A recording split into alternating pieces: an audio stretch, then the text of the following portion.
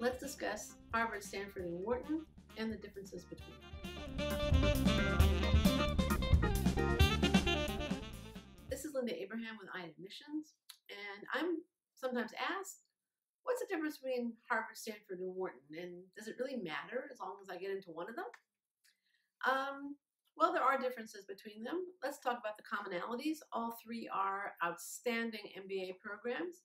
And if you are accepted to only one of them, the likelihood is that it's going to be a great experience that will definitely advance your career. But what if you're in the lucky position of having to choose among the three? And by choose, I mean having been accepted to all three. Does it matter? Well, it does matter. While you can do well at any one of them, maybe there's one that's going to be better for you. And what should you look at if you're in that lucky, happy position? You want to look at what you want to do post-MBA. So one of the obvious differences between the two schools is Stanford is West Coast, Harvard and Wharton are East Coast. Harvard is in Boston, Wharton is in Philadelphia, Stanford is in Palo Alto, California.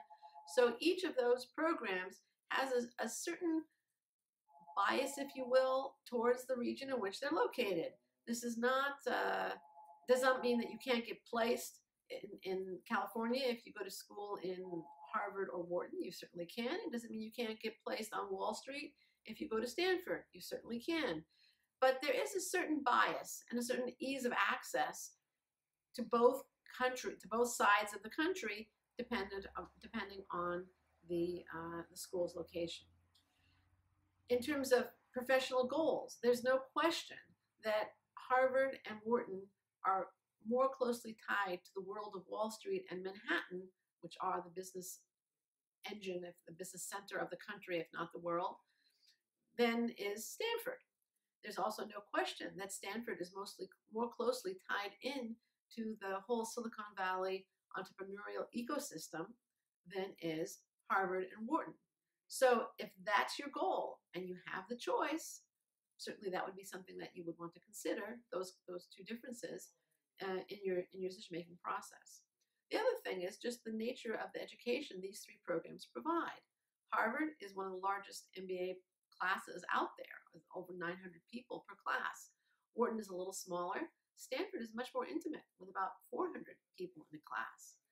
Harvard has a very lockstep first year.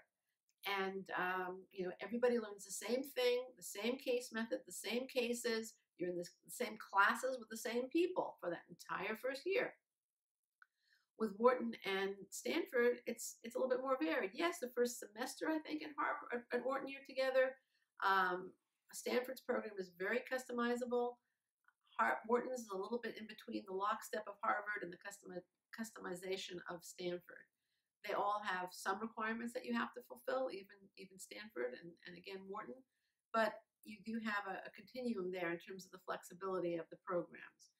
And as I mentioned, Harvard is a case study school with a little bit of experiential learning, but everything is case-based with just a little dab of experiential learning for seasoning.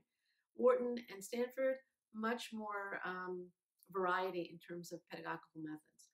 So those are things that you need to consider if you're in the very fortunate position of being accepted to all three programs. Thank you very much for watching. This is Linda Abraham with I on Admissions.